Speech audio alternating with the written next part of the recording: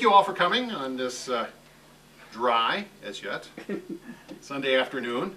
And as many of you know, we had originally scheduled this on President's Day weekend, which is a lovely weekend to schedule it if it wasn't for the fact that we had yet another one of our snowstorms.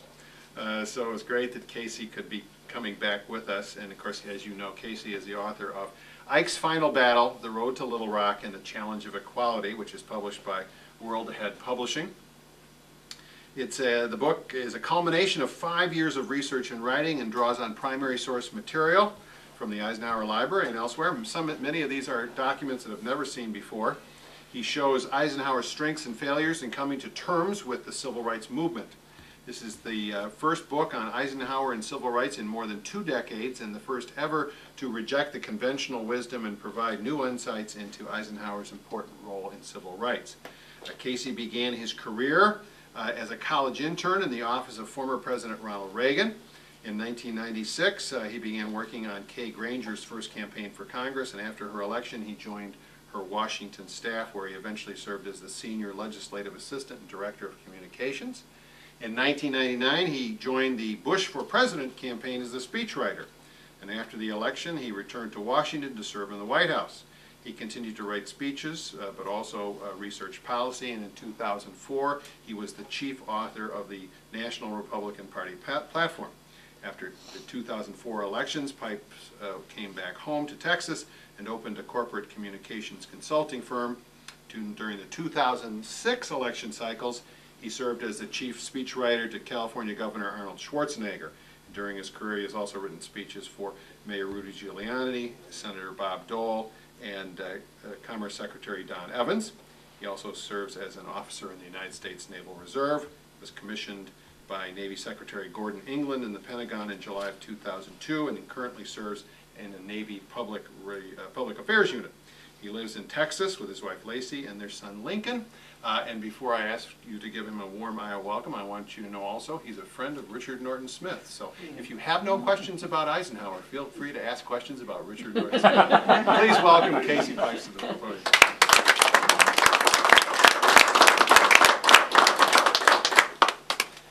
Thank you all very much. Thanks, Tim, for that introduction.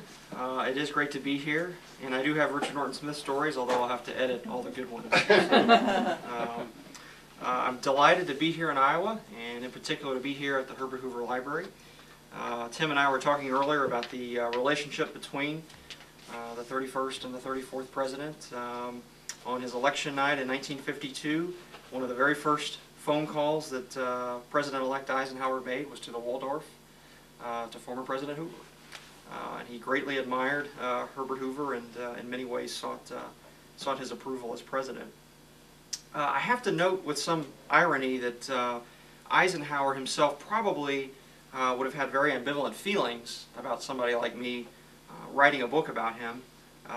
He didn't think much of speechwriters. He once said to one of his very best speechwriters, Art Larson, that if words were important in presidential leadership, then the American people should elect Hemingway. So I suspect he would have a very limited view of this project and what I tried to do. But nevertheless, I found him to be a fascinating subject, and this particular piece of the Eisenhower story, a particularly fascinating story. I was asked many times during the years that I spent researching and writing this book, why are you doing Eisenhower? Can't tell you how many times people ask me that. And the simple answer is because Eisenhower deserves to be remembered. Eisenhower deserves to be studied. He deserves to be revered. And frankly, it's to our benefit to learn something from him, because I believe Eisenhower in many ways still speaks to us today and still speaks to us on difficult political issues that don't have obvious answers. The story that I chose to tell in this book is the story of Eisenhower's lifelong journey with race and civil rights, and it was quite a journey. But I think there are many lessons that we can all learn from his progression on this issue throughout his lifetime. 50 years ago, in September of 1957, America faced the gravest constitutional crisis since the Civil War. When Arkansas Governor Orville Faubus sent out the Arkansas National Guard troops to block the court-ordered integration of Central High School, it was an open defiance of the federal government, the likes we had not seen since the Civil War. And it was not at all clear in September of 1957, how this great crisis would be resolved. The eyes of the nation, indeed the eyes of the world, through television, showcased this drama in living rooms all around the world, all around the country. And no one was sure in September of 1957 how it would turn out. That's the story I originally was attracted to, Eisenhower and Little Rock. But something happened to me as I began to research this story. I actually sort of changed my mind a little bit about what I wanted to tell in this book. What began for me as a case study of Little Rock transformed into a character study of Eisenhower. What started as a foray into policy making reemerged as a profile in soul searching. I became fascinated not so much by what Eisenhower said about civil rights, but what civil rights said about Eisenhower, and what it revealed about his heart and his mind and his character, and frankly, about his decision-making process, about his leadership, how he dealt with tremendously challenging issues and yet found a way to resolve them in the end.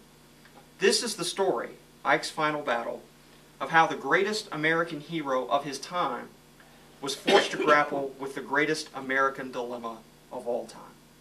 This is the story of Dwight Eisenhower dealing with civil rights in America, an issue so problematic and so challenging that the Founding Fathers had wrestled with it, Lincoln had wrestled with it, TR, FDR, all of the great Americans before Eisenhower had wrestled without coming up with a solution to this issue. And in the 1950s, it falls to Dwight Eisenhower to try his hand at this issue.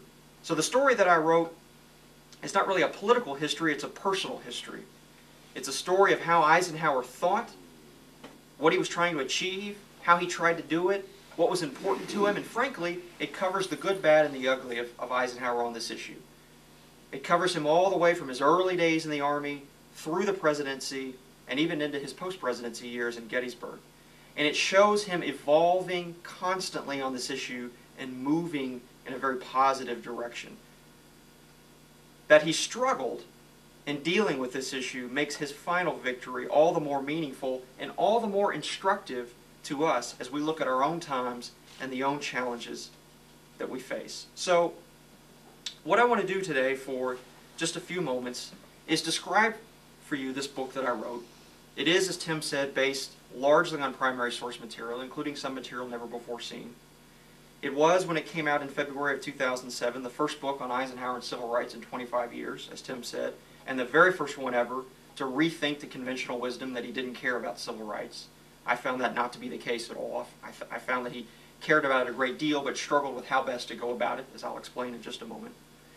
And so what I want to do is, rather than just recount for you every step of the book and every step of his journey, I want to propose three questions that we focus on tonight. First, what was it Eisenhower believed about race and civil rights in America? Second, how did he approach the issue, particularly as president, although I deal quite a bit with his Army years as well, because I think his Army years directly influenced how he conducted his presidency. And finally, and most interesting to those of us who are history fans, and that's all of us here tonight, why has he never gotten any credit for this? So let's start with the first of these questions, which is, what did he believe about the nature of man and the equality of all Americans? As president, Eisenhower was fond of saying that he found segregation to be criminally stupid.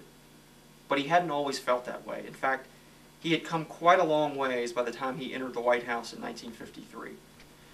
Early in his career, when he emerges from West Point as a freshly minted second lieutenant, he is stationed at Fort Sam Houston in San Antonio, Texas, and he encounters troops of color for the very first time.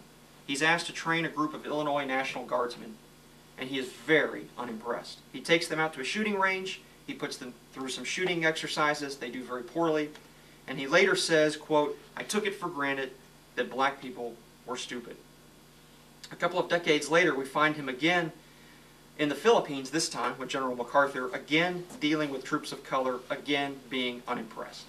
He writes in his diary that he has learned to expect from the Filipinos, quote, "a minimum of performance from a maximum of promise." In this, Eisenhower is very typical of his generation. He's very typical of Army officers of that era. But something happens to Eisenhower. In fact, something happens to the country, and it's World War II. World War II begins to change Eisenhower's whole thinking on the issue. And I note in the book several of these milestones where Eisenhower comes across African American troops and is very impressed with what he sees. He hears about and admires the courage of the Tuskegee Airmen. He even insists on going personally and congratulating them after a big dogfight over the Mediterranean. He hears about a black soldier who was condemned to death for having an affair with a white British civilian, and he thinks that this is absurd, that he's going to be condemned to death, and he essentially lifts the verdict. He learns about press prohibitions on the coverage of African American troops in the media. He thinks that's ridiculous, that they're serving as well, they deserve to be reported on. He lifts the press prohibitions. But the greatest change of all comes from the greatest battle of all, and that's the Battle of the Bulge. And here, after the Nazis successfully push back his line, Eisenhower is desperate for troops. And he has always been a great problem solver. He has always been a man who, in the midst of a crisis, can find a solution. And Eisenhower looks around for where he can find new troops that he can send to the front and do it in a hurry. And he realizes that there are tons of African American soldiers who are serving in essentially the service supply. They are driving trucks, they are working in kitchens, they are in the back of the lines, they are not at the front of the lines. That's by War Department policy written by George Marshall. Eisenhower decides that it's time to rescind that. That here is a great group of ready manpower that he can take, he can train, and he can send them to the front. Now he does hedge a bit. Some of his staff officers resist when he writes a first order offering them the chance to serve, quote, shoulder to shoulder with white soldiers. But he still, even when he tones down his order, still offers African Americans the chance to serve in combat at the front, in their own units next to white units. And thousands of them volunteer for this great chance. By the time their training is over, the Bulge has ended, but they do serve in battles towards the end of the war, and they do very, very well. And Eisenhower takes notice, and Eisenhower is impressed. Years later, he singles out this moment as a turning point when he's talking to a young African-American aide on the presidential campaign in 1952, and he says to his aide, Fred Morrow, "The thing I will never forget is the sacrifice that those black soldiers made." It made an indelible impression on him. These men risked everything with limited training and went to the front and did so very well against these highly trained, highly proficient Nazi soldiers. So World War II changes him. He emerges from World War II thinking very differently about race than he did when he went into World War II. But it's also important to note that World War II changes the civil rights movement itself. Soldiers who went to the front of the line in battle weren't eager to go to the back of the bus in Birmingham upon their return. And so you see this newfound momentum in the late 40s with the civil rights movement. As veterans return home, you see the NAACP rolls of membership increase dramatically. You see new leaders emerge like Thurgood Marshall, who are ready to fight new battles, this time in places like classrooms, to fight for civil rights. And so you see all of this momentum and all of this new action taking place in the civil rights movement. And indeed, Eisenhower's actions, unbeknownst to him at the time and largely ignored by history, also had a profound effect. There was an assistant at the War Department named Truman K. Gibson, who at the end of the war went in and studied Eisenhower's use of African American troops. And he issued a report that essentially said that this use of troops had worked and it made perfect sense. This then led later on to the Gillum Report, later on in the 1940s, which also decided that the use of segregated units didn't really make sense, and that led to the famous Charles Wilson Commission, which produced the To Secure These Rights report that we've all heard of, which of course produces Harry Truman's Executive Order 9981, which comes out in July of 1948. My book, for the first time, predates Truman with Eisenhower. It shows the direct lineage of the Truman Executive Order, and it goes all the way back to the Battle of the Bulge and Eisenhower. And so, as the war comes to an end, and the 1940s, the late 1940s begin, the civil rights movement is on the rise. Dwight Eisenhower's career is on the rise. He is destined for national prominence. He is arguably the most famous man in the world, the most respected man in the world, the most beloved American in the world. And it is almost inevitable at some point that politics will come and pursue him. So the stage is set as we enter the 1950s for this great man to enter office, the White House, and for this great movement to move forward and fight new battles in desegregating schools. So, as president, Eisenhower comes along And this is our second question: what was he trying to achieve on civil rights? And again, a lot of this is based on his military experience, where he saw as a practical matter that segregation is actually counterproductive, because it doesn't make sense not to use all your troops at the front. So Eisenhower approaches civil rights realizing it's a very divisive political issue, realizing it divides the country. He approaches it with a couple of very simple pieces of strategy, which all sort of tie together. And I want to spend a couple of moments on each one of these, because I think this helps in some ways explain why he's often overlooked on civil rights. First, Eisenhower approaches the issue believing there are limits to federal power. And here is the dilemma that he faces, the political dilemma he faces in 1953. How do you promote minority rights in a country governed by majority rule? And that is a profound political dilemma. As someone who spent about 10 years in politics, including at a White House, that is an equation that will scare anybody in a White House. When you've got a divided country and you're on the other side of the issue, how do you go about changing minds? How do you go about securing enough votes to get things done? That's a very profound challenge that he faced, and in some ways explains why he took the limited step-by-step approach that he did, and I'll talk more about that in a second. Secondly, Eisenhower believes, and I hinted at this earlier with my joke, that there are limits to the rhetorical presidency. Now, since Woodrow Wilson gave the State of the Union in person, and since the advent of the fireside chats and FDR, the rhetorical role of the presidency had really grown. And Eisenhower, in many ways, is a throwback to an era before that, where a president, like a general, works behind the scenes. He's a manager, he's an administrator, he makes decisions, he takes care of business. But the rhetorical side of it, the bully pulpit side of it, was something that wasn't entirely comfortable to him, and frankly wasn't something that he thought was terribly effective, as I mentioned earlier. And particularly on an issue that was divisive like civil rights. And I show in the book some of the polling of the 1950s. It was a very divided country on the issue. Eisenhower wasn't sure how much speech-making would really do to change minds. And so when Dr. King, for example, asked him to come south and convene a summit where he speaks about this issue, Eisenhower turns him down. This is exactly what Eisenhower didn't want to do. This was not the strategy he was pursuing on civil rights. He wanted to work behind the scenes, not in front of the cameras. And as he often said to his staff, and one of his favorite phrases he often used with them, he didn't want to inflame passions in the South.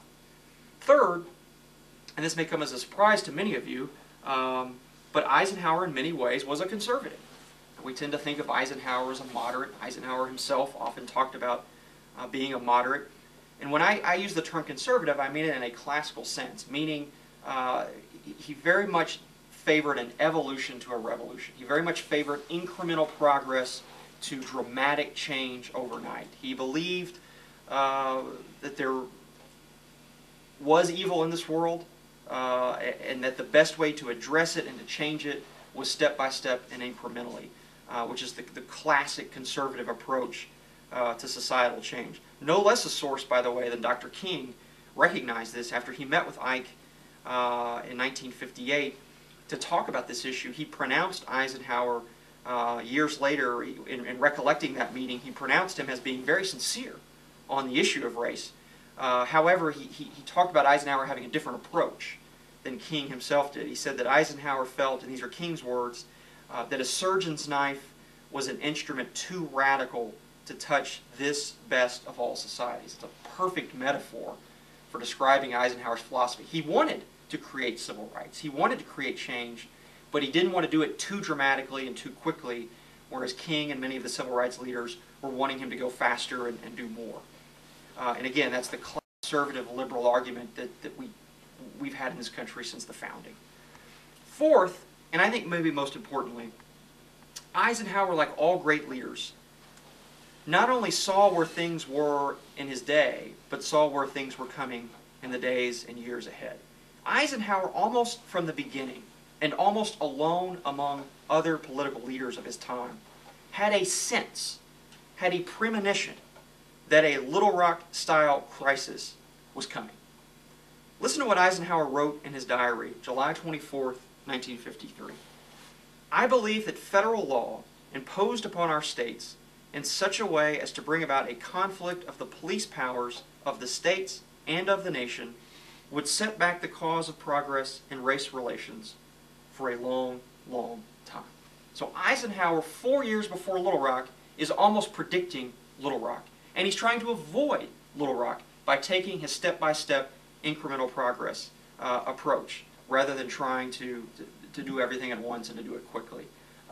He still gets Little Rock, and I'll talk about that here in a second, and he's decisive once Little Rock happens. But I think it's a credit to his leadership that he was looking down the road, feeling the pulse of the country, sensing how explosive the tensions were in the South, and trying at all costs to avoid an ugly confrontation between the federal and the state governments. I think any president would try to do the same thing if he had a premonition that something like this was coming. And Eisenhower did from the very beginning and worked very hard to avoid it, as it turns out, unsuccessfully. Now, I mentioned that from the very beginning of his administration, he pursues an incremental approach. What are some examples of that? Well, first of all, he starts where he has authority. He starts as president with the military. The Army in particular had essentially dragged its heels since the Executive Order 9981 of Truman. And so by 1953, it's still a fairly segregated Army. By the end of 1953, it's not anymore. Eisenhower has put all of his five-star aura into desegregating it, and he even spends quite a bit of time working on the Navy, which was also a very segregated institution, and gives explicit orders, which I report, I think for the first time in my book, his conversations with Secretary Robert Anderson, a Texan, by the way, a Southerner, and essentially orders Anderson to get about the business of desegregating Southern Navy bases, and they do. Within the year, they're essentially desegregated. He also has authority at that time over the District of Columbia.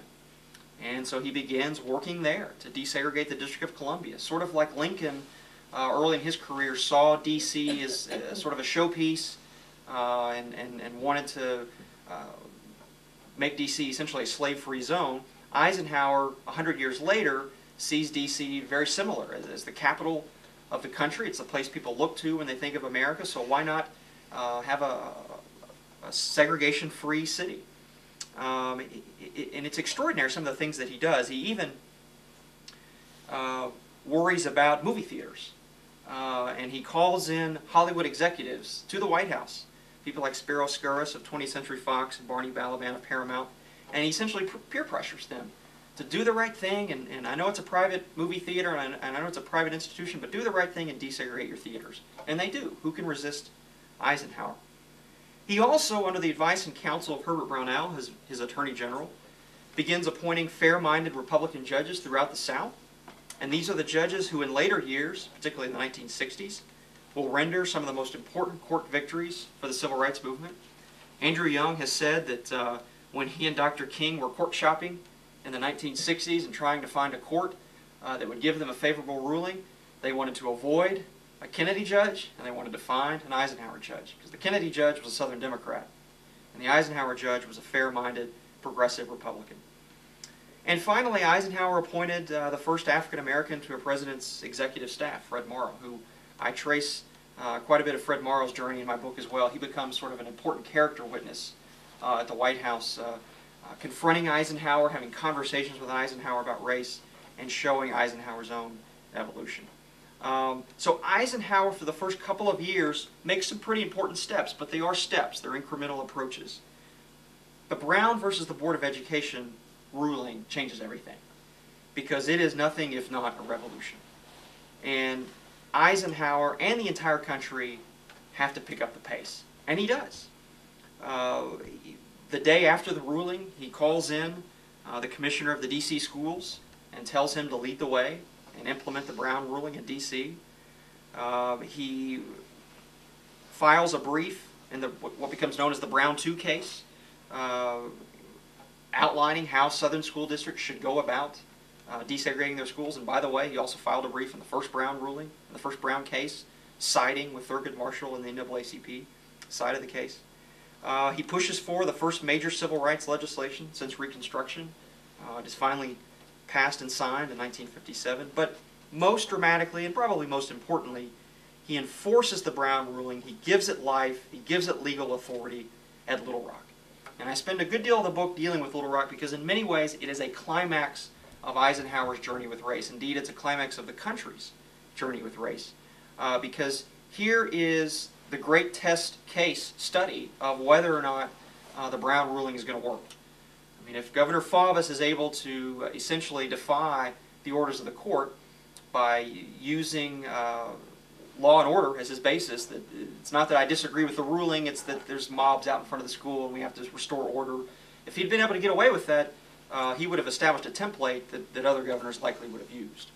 And so it becomes a very important moment in the civil rights movement. I think it may well be the most important moment, certainly in school desegregation, because rather than establishing a template for how to defy the federal government, because of Eisenhower's actions, in many ways it establishes a template for how the federal government will in fact desegregate schools. In fact, 5 years later, when Senator Kennedy, or President Kennedy by that time, faces a similar crisis at Ole Miss, he has his aides draw up an executive order sending in National Guard troops, sending in troops, federal troops, and Kennedy specifically says to his aide, "Is this pretty much what Eisenhower signed in '57?"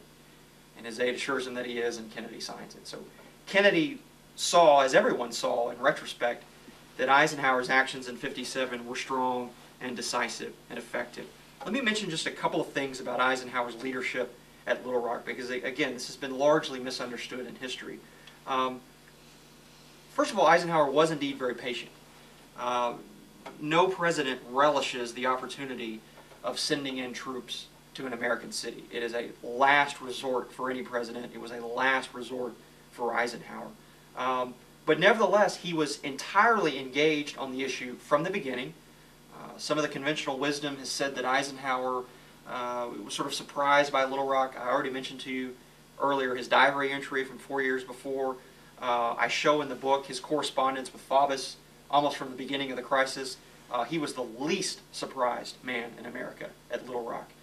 He had anticipated it, he had feared it, and when it happened, he was not in denial at all. He knew exactly what was going on. He knew exactly what the stakes were. And it's also interesting, and again, counter to conventional wisdom, how clear Eisenhower was in his intentions with Faubus.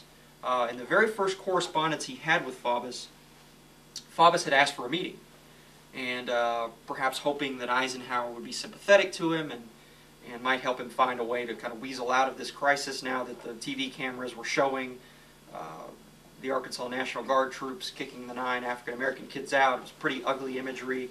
Faubus was very popular in Arkansas for it, but was despised everywhere else.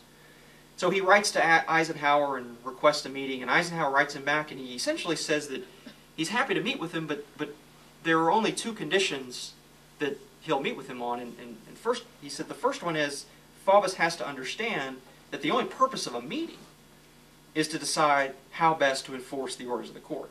In other words, the only purpose of the meeting is to decide how for you to stop disobeying the law and let the 9 African-American kids into the school. The very first thing Eisenhower said to him. And the second thing he says to him is he makes a none too thinly veiled threat, or at least a reminder to him that, oh, by the way, those Arkansas National Guard troops you're using to block the 9 kids from entering the school actually belong to the federal government, and they can be taken away from you. And of course, that's exactly what Eisenhower does on September 24th. But he still let it play out. He tried everything he could, short of using force, to find a solution. He worked through an intermediary, Congressman Brooks Hayes of Little Rock, to try to talk some sense into the governor. He did, in fact, meet with the governor in person, and to the day he died, thought he had a deal with Faubus. He thought Faubus had agreed to go back and do the right thing and let the kids in. Of course, Faubus did nothing of the sort. And when all else had failed, he finally decided to not only federalize the National Guard, but on his own instinct, ordered that regular Army troops be sent in as well. The 101st Airborne was sent in, same group that you may remember the picture of him the night before D-Day visiting with 101st Airborne troops. Very prestigious unit, and they play a very prominent role in Eisenhower's life, both in World War II and then here again at Little Rock. One of the great ironies of history. Within a few days, the crowd has dispersed, the kids are back in school. Within a few weeks, Eisenhower is withdrawing troops. The crisis subsides. Sputnik happens in October, and the crisis sort of recedes from the front pages. but its impact is everlasting. Its impact, as I mentioned, goes into the Kennedy administration and even today. And as I argue in the book, it's hard to imagine how other Southern governors wouldn't have tried the same tactics if they had worked. And the only reason they didn't work is because Eisenhower really broke Faubus's back. I mean, he overpowered him with force after he tried to let him resolve it himself, and sent in troops, and the crisis was resolved. In later years, Eisenhower, post-presidency, becomes even more progressive on the issue. He becomes even more convinced that America must deal with this great birth defect. He works behind the scenes with President Kennedy on civil rights legislation. Found letters I don't think have ever been reported on before, going back and forth between Kennedy and Eisenhower, talking about how to get Republican votes for civil rights legislation. He is furious with Senator Goldwater in '64 when he opposes the 1964 Civil Rights Act. He confronts him in person about it and chastises him for it. And he even tells his friend Governor Bill Scranton, and this is the first time Bill Scranton has ever told any researcher this. He's still alive, and I interviewed him, and he told me this for the first time. He said that Eisenhower called him after Goldwater had voted against the '64 Civil Rights Act and said he feared that the Republican Party would become a, quote, white supremacist party. Very much feared the direction Goldwater was taking the party. He feared it would turn its back on the Lincoln tradition, and frankly what I think he probably saw as the Eisenhower tradition, of a pro-civil rights approach, a conservative approach, but nevertheless a pro-civil rights approach for the party. And we still see some of that conservative approach in his writings towards the end. He does worry about some of the excesses of LBJ and the Great Society. He fears, he says in a letter, the quote-unquote glib assurances of the Great Society, that they assure everybody that racism will disappear and poverty will disappear and everything will be right in the world. And then when those things don't happen, you've raised expectations to such a level that you have disappointment and you have civil unrest. And indeed, we saw in the '60s quite a bit of civil unrest in urban areas. So he may well have been right about that. So it's a fascinating journey from second lieutenant at Fort Sam Houston in San Antonio saying black troops are stupid, all the way to chastising Barry Goldwater for opposing the '64 Civil Rights Act and working with John Kennedy to get Republican votes. He comes a long way on the issue, and he shows tremendous capacity for growth and for change. Now that leads to our final question, which is, why hasn't anybody given him credit for this before? And I think there's a couple of reasons for this, and this will be our final point tonight. First of all, Eisenhower is the first reason, because he didn't seek a lot of credit. He was an inherently modest man. He didn't like patting himself on the back. He didn't like touting his own accomplishments. Indeed, when he was writing his memoirs, I found a letter from his editor, Sam Vaughn at Doubleday, encouraging him to talk more about civil rights. It was just not something that he wanted to send out a press release about and tout his own achievements. In today's politics, all politicians do that. Eisenhower was very uncomfortable claiming credit for those things. The second reason is Eisenhower, I think in many ways, found it difficult to talk about Little Rock. And this, I think, is pretty understandable to see why. Eisenhower viewed Little Rock in many ways as a failure and not as a success. If you have to send federal troops into a city to get people to obey the law, that's a bad thing, it's not a good thing. And it's not something you want to tout as one of your great achievements. In fact, Eisenhower, the day after he sent the 101st Airborne into Little Rock, and he gave his famous speech from the Oval Office on the night of September 24th, 1957. He flies back to Newport, Rhode Island, where he was staying. He takes a friendly reporter with him. They have an off-the-record discussion, which I discovered in the archives in Abilene. And Eisenhower says in that discussion, the day after he sent in the troops, that sending troops into Little Rock was the hardest thing he'd ever had to do except for D-Day, which is a remarkable thing when you think about it. Here's this great man with this tremendous life and all of these accomplishments and all of these challenges, and the two hardest things he said he ever had to do were D-Day and Little Rock. Little Rock was a very gut-wrenching moment for him. It was not something he enjoyed doing, although it was not something he shied away from, but it certainly was not something he wanted to talk about. And because he didn't talk about it, others didn't talk about it, and he's gotten very little credit for it. A third reason, and this is really fascinating to me as a historian and a researcher, a lot of Eisenhower's friends have given him very little credit on the issue. Now, there is a temptation in talking about Eisenhower and civil rights to focus only on the good. I had to really struggle with that temptation myself because I admire him greatly and I think he's not gotten the credit he deserves on the issue. But the fact is it was a struggle for him. And the fact is he did have to come a long way on the issue. It was not something that he was comfortable speaking about publicly, as I mentioned earlier. He wanted to take a slower approach. He wanted to bring the country along. And frankly, he worried about going too fast and having a counter-reaction. And so what you have is, in the oral histories and the memoirs that were written by people who were with him at the time, you have people all sort of saying the same thing about him on civil rights. People like Ann Whitman, his secretary, Stephen Benedict, Art Larson, Jim Haggerty, his press secretary, Sweet Hazlitt, one of his best friends, C.D. Jackson, Fred Morrow, his African-American aide that I mentioned earlier, Max Rabb, Bill Scranton, Herbert Brownell. They all say remarkably similar things about Eisenhower and race. And basically what they all say is that, I think Brownell put it best, his heart was in the right place, but he didn't really want to lead a crusade on the issue.